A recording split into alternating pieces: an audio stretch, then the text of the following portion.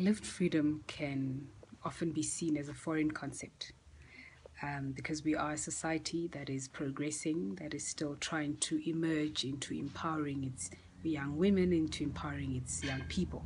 But I also think, as much as all of this is being done, that we shouldn't let go of the fact that we have come a long way. And being able to be a young person and have an opportunity to live your goals, to achieve your dreams, means a great deal. And I think that alone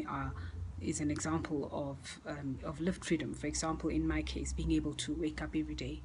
as a young black woman in business and being able to go achieve my goals and run a business and actively participate in the economy every day using my skills and talent. I think it's a step towards the right direction, because that is actual freedom that I'm able to touch, that I'm able to even use as a tool to advance not just myself but also my counterparts, and also those who are less disadvantaged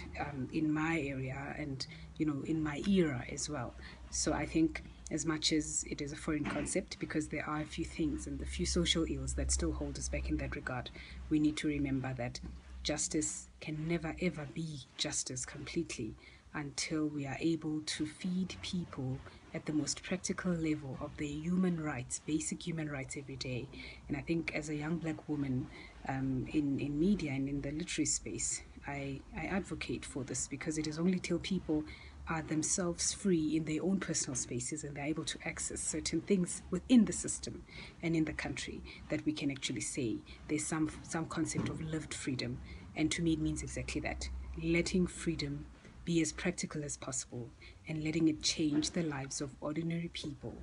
going forward in their dreams, in equipping them, in building them, and in actually advancing them for a better future.